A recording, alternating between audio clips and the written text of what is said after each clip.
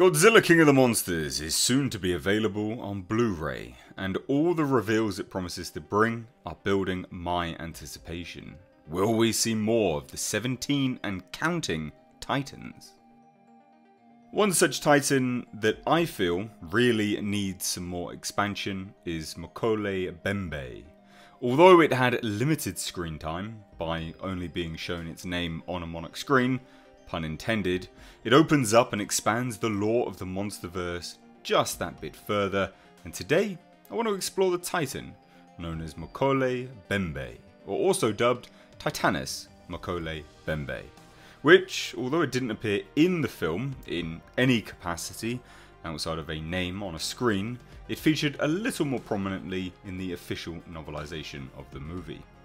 Titanus Mokele Mbembe, as the movie is looking to build off of real-world legends, religions and folklore, this Titan's name is likely a reference point to the legendary cryptid in the Congo of the same name.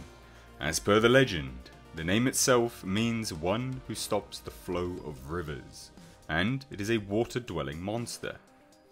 A creature that is believed to be a sauropod, a dinosaur. Now in universe, we can't be sure if this Titan inspired the legend of the cryptid, or the cryptid is what inspired the name of the Titan. Now, although he featured to a limited degree in the movie, Titanus Mokele Mbembe is actually expanded upon further in the movie's official novelisation. We get some sense of the appearance of the beast and what the Titan looks like. He is described as a grey quadruped with a reptilian back. The head is an interesting image as it bears some similarities to an elephant, albeit earless, and the tusks point down instead of curving up.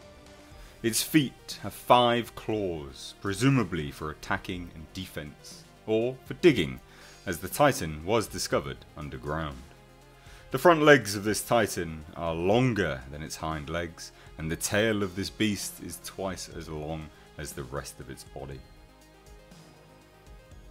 Not only does this Titan have razor-sharp claws, but it also has a very crocodilian mouth, filled with teeth that call death to those that see them.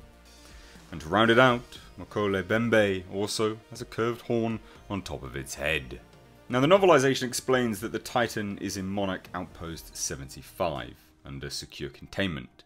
This outpost is located in Jebel Barka in Sudan, and Ghidorah wakes up all of the dormant Titans, and Mokele is one of them.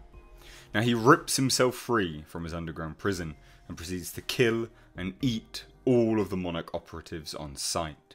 Now this could be that he is a carnivore, however, this is unlikely due to most Titans feeding on radiation of sorts. So it's likely that he did this out of simple instincts to kill and protect himself. And that, ladies and gentlemen, is Titanus Mokele Mbembe explained, or as much as is possible at this point in time. Is this an addition to the Monsterverse that you personally liked? Is there something that you want to see more of? Personally, I really like this addition. I just feel it's such a shame to not show these creatures, especially having clearly thought them up and referenced the world itself within their own lore.